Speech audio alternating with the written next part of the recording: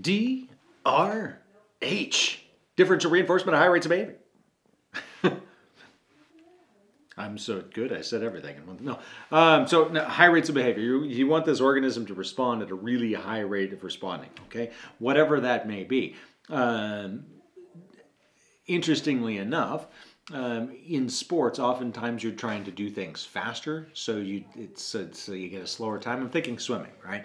So if I swim at a particular rate, if I go down and back, I get a lap or whatever, right?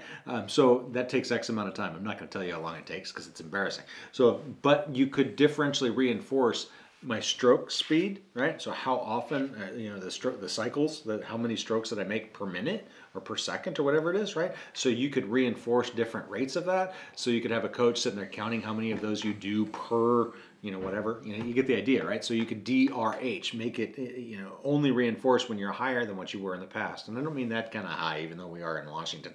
I mean that a number of higher, okay? So the number is higher. So 10 strokes per minute, 60 strokes per minute, 80 strokes per minute, whatever it is. Happens during running too with, the steps per minute, if you will. There's lots of different ways that you can count this sort of stuff. DRH.